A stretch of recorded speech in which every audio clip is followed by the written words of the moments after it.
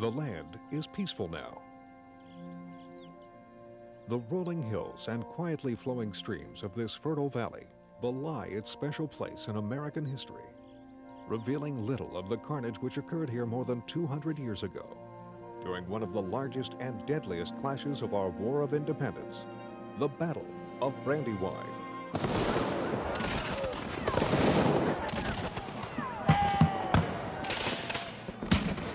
The roar of musket and cannon fire thundered across the Brandywine Valley on September 11, 1777, shattering the sultry morning calm with the menacing sounds of war.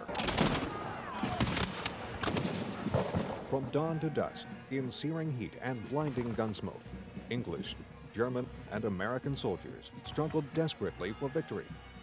The fate of the colonial capital in Philadelphia hanging in the balance. Outmanned and outmaneuvered, General George Washington and his army of citizen soldiers fought valiantly. But by day's end, the battlefield strewn with thousands of dead or wounded soldiers, Washington and his Continental Army were forced to retreat. Washington's attempt to save Philadelphia failed, but the Americans succeeded in a crucial goal. They fought the British on their own terms, and when outmaneuvered, withdrew in good order to fight again.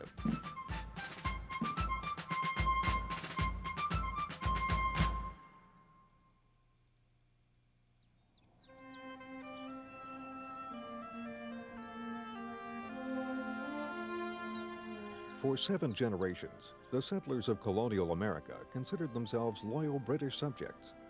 They enjoyed considerable freedom, being governed by the British Crown some 3,000 miles away. After 1763, however, the British Parliament reached across the ocean and passed a series of laws increasing its control over the prosperous 13 colonies. Many Americans strongly opposed the new laws, especially new taxes. American demands for a greater voice in their own government angered the British. In 1775, Britain formally declared Massachusetts, which had been a hotbed of public protest, to be in rebellion.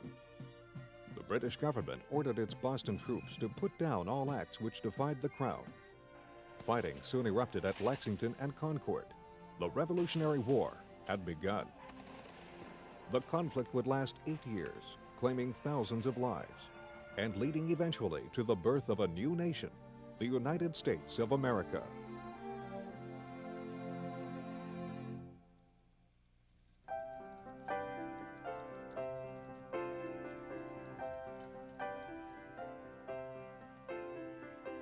For the Brandywine Valley colonists, everyday life was little affected by Britain's oppressive trade and tax laws. The people of 18th century Chadds Ford enjoyed considerable prosperity from their fertile land. This peaceful Quaker community of farmers, craftsmen, and artisans produced an abundance of food and manufactured goods, enough to supply themselves, other colonies, and overseas markets. Among the first settlers of the region were farmer Joseph Gilpin, his wife Hannah, and their 15 children. Although the Gilpins had immigrated to America for religious freedom, they continued to think of themselves as loyal Englishmen. Benjamin Ring, with his family of 10, was a miller and farmer living near Chadds Ford in 1777.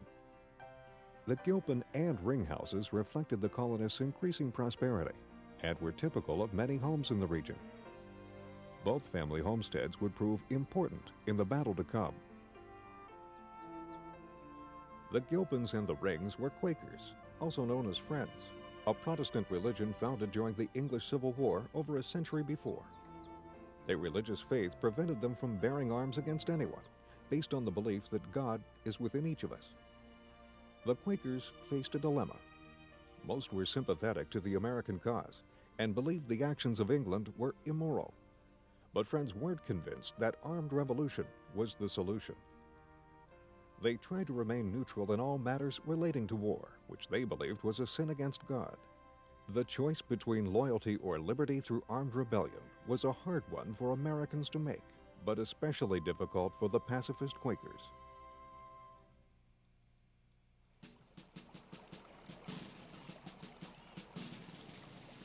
The conflict with Britain had been expanding for 2 years when war suddenly came to the banks of the Brandywine River in 1777. Seizing Philadelphia, the capital of the newly formed nation and the birthplace of the Declaration of Independence, was the goal of the main British Army under General Sir William Howe. Howe believed that capturing the city would not only demoralize the Patriot cause, but split the colonies and secure for the Crown a region rich in food and manufactured goods. Alexander Hamilton, an aide to America's General George Washington, was well aware of what the loss of Philadelphia would mean to the American cause. Philadelphia has long been the main source of supplies toward the war, and getting it into their possession would deprive us of a wheel we could very badly spare in the great political and military machine. General Howe's battle plan to capture Philadelphia called for a surprise attack on the colonial capital from the southwest. This led to his confrontation with American soldiers in the Brandywine Valley. His powerful army numbered 5,000 German Hessians and 13,000 British troops. For General Washington, the eastern heights rising sharply above the Brandywine River offered his troops an excellent defensive position, a natural moat with advantageous high ground behind. There, the Patriots assembled their largest fighting force to date, almost 15,000 men, including many untested in 18th century warfare. Foreign officers served among the Continentals. Foremost among those, a 19-year-old wealthy French volunteer with a zest for liberty, the Marquis de Lafayette. His and his country's contribution would prove critical to the American cause. I leave that to the fates of tomorrow. Indeed, sir. On the morning of September 9th, Washington summoned his generals to his headquarters at the Ring House to plan the deployment of their troops. He positioned the American army on the heights east of the Brandywine River, guarding the main fords, shallow places where the enemy could cross the river. Troops stood watch for 2 days, from Buffington's Ford to the north to Pyle's Ford to the south. Washington expected to clash with the British at Chad's Ford, where the main road between Philadelphia and Baltimore crossed the Brandywine, and it was here he posted the main strength of his army. He was confident the area was secure, a decision he would soon regret. Meanwhile, the British gathered at Kennett Square to formulate their strategy. We have the rebels under control, the rabble that they are. General Howe planned a pincers movement, which had worked against the Americans before. One column of 7,000 soldiers would march directly on Chad's Ford to attack Washington's main forces and pin them in place. The rest of the British Army would move in a wide flanking movement north, moving quietly 17 miles to cross the Brandywine above the fords Washington guarded, and launch a surprise attack on the right flank of the Continental Army.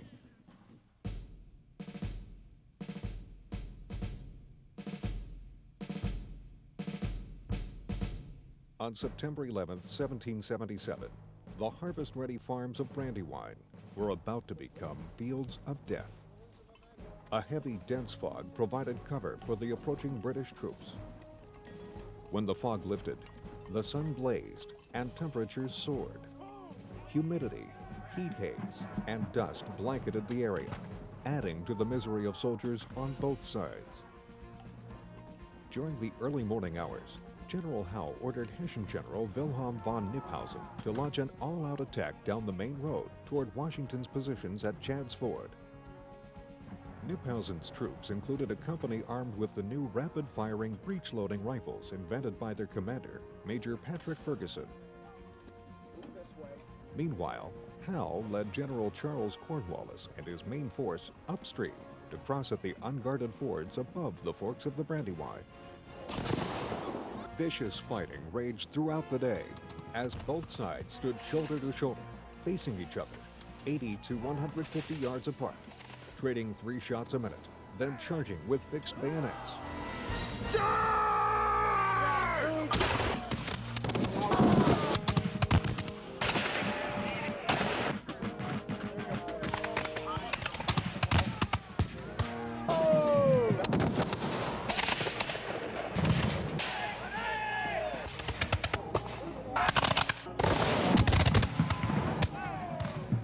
Conflicting and confusing information plagued General Washington throughout the day. Reports from the front lines first suggested that General Howe had split his forces. Later messages both confirmed and denied these reports. But Washington persisted with his battle plan, convinced that the British were launching their entire force against his line at Chadds Ford. Meanwhile, Howe and the majority of his troops continued their march north, crossing the river at an unprotected ford and outflanking the Americans before they had a chance to position and defend themselves. By mid-afternoon, they secured a commanding position near the Birmingham Friends meeting house. Prepare to charge! As the British came eye to eye with the American soldiers in the right flank, Washington realized he had been outmaneuvered by General Howe. In a desperate attempt to turn the battle, he commanded his army to take the high ground around the Birmingham Friends meeting house. But the British already held that position. After a long, blistering day of bloodshed, the reality of defeat began to pierce American dreams of victory.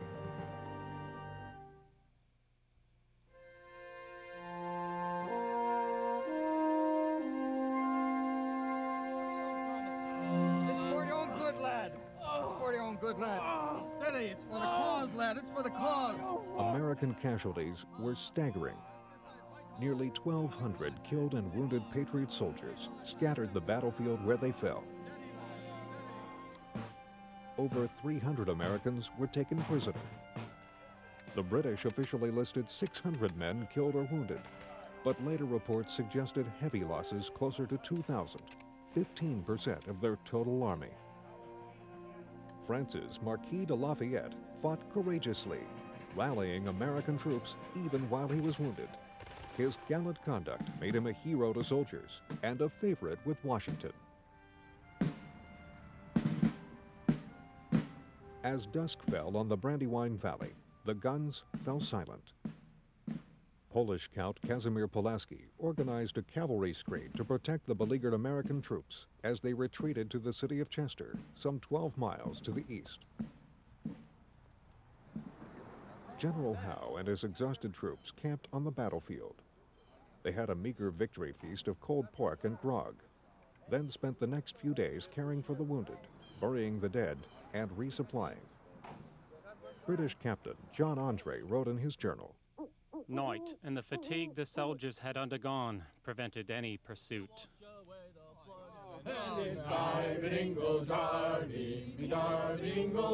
The defeat at Brandywine did not demoralize the colonial soldiers.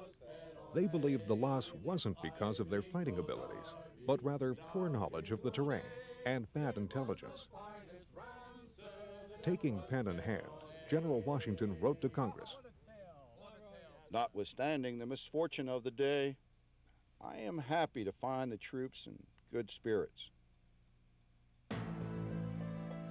For the residents of the Brandywine Valley, the battle took a disastrous toll. The British looted livestock, food, clothes, books, furnishings, and money from many homesteads. The Ring House was especially hard hit, since it served as Washington's quarters before the battle. Both armies ransacked neighboring farms, leaving blight in their wake. It would be nearly 5 years before the community would regain the economic prosperity it enjoyed before the battle. As for the Quakers on September 11th, they simply tried to ignore the horrors waging around them that day. A notation reportedly attributed to a member of the Kent meeting merely states, "While there was much noise and confusion without, all was quiet and peaceful within." No further mention of the battle was made.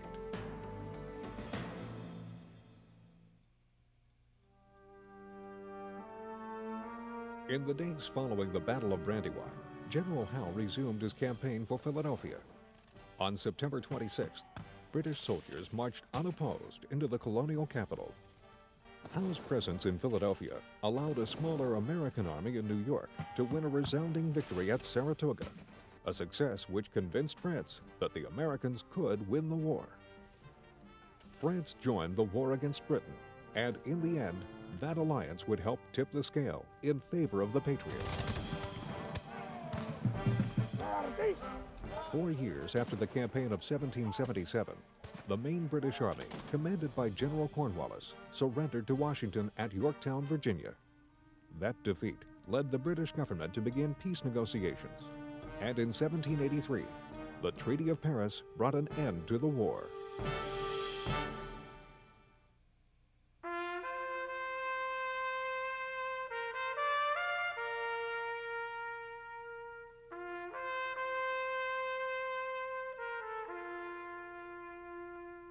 After 8 long years, the struggle for independence was over, and a new nation was born. The bitter seeds of initial defeat had spawned a determination to hold on to the dream of liberty through hardship and battle. For the residents of the rural Brandywine Valley, the destruction and poverty resulting from the Battle of Brandywine proved temporary. Their community's pride and patriotism was evident 50 years later in celebrations marking the return of a major American hero, the Marquis de Lafayette, and his son, George Washington Lafayette. Today, the 10 square miles where the Battle of Brandywine was fought is honored as a National Historic Landmark, the federal government's highest designation. The state of Pennsylvania declared the Brandywine battlefield its first Commonwealth treasure, a rare memorial not only to the state's heritage, but to our nation's struggle for self-government. It is here that present and future generations can remember the brave men and women of our past who volunteered their lives and their fortunes in the never-ending defense of freedom.